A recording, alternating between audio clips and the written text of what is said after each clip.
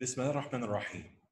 Entering the fold of Islam is a major shift, one that will impact not only your own life, but also the lives of those around you.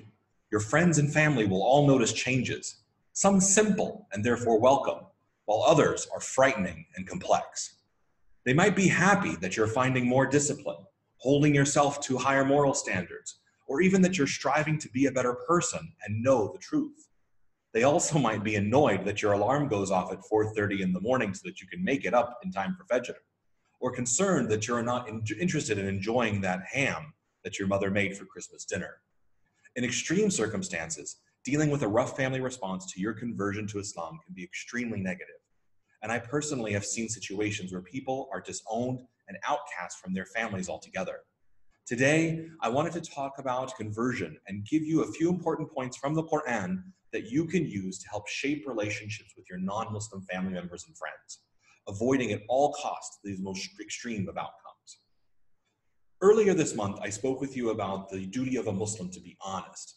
This policy extends to converts in Islam as well, and you should strive to be as open with your family and friends about your new faith as you possibly can. However, this must sometimes be carefully planned and managed. The Prophet Muhammad ﷺ, for example, lived for 3 years without announcing his message to the wider community. During this time, he only revealed his prophethood to his closest friends and family members, those whom he knew would be more understanding. It was only when he was commanded by God that he stepped out, proclaiming that he was a messenger from God. For converts, the situation should be dealt with similarly. Talk to the people around you. Find out what they feel about Islam and converts in general. Then, when the right time comes, approach them calmly and let them know that you have converted. Since you have discussed the issue in theory before, most people will not see this as a major shock. There is no guarantee against negative responses, however, and you should be mentally prepared to have that net relationship negatively affected, even if it's for a little while. The main goal here is that you try your best to be open, but also respect the feelings of those around you. These are the people who have been your biggest supporters your whole life, and you should try your best to preserve those relationships whenever possible. One of the inevitable results of converting to Islam, especially in a community or family that is completely unaware of the religion, is that you will be automatically designated as an unofficial representative of the entire faith. Every action and statement, especially if it's negative, could be interpreted as a result of you having become Muslim. To overcome this, think about the following Quranic verse from Surah Luqman. But if they endeavor to make you associate with me of which you have no knowledge, do not obey them, but accompany them in this world with appropriate kindness and follow the way of those who turn back to me in repentance.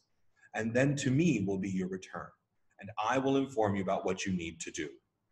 This verse, therefore, shows us that the only proper way to deal with situations in which what we say or do is negatively attributed to Islam is to treat people positively. Show them the true nature of Islam and promote the religion through your positive actions. Embrace the feeling of being an ambassador, no matter how uncomfortable it might be at times, and be patient with others. The final lesson when dealing with relationships as a new convert to Islam is to realize that this path is not easy. There will be times when your faith is tested, sometimes much more than even those who were born into Islam.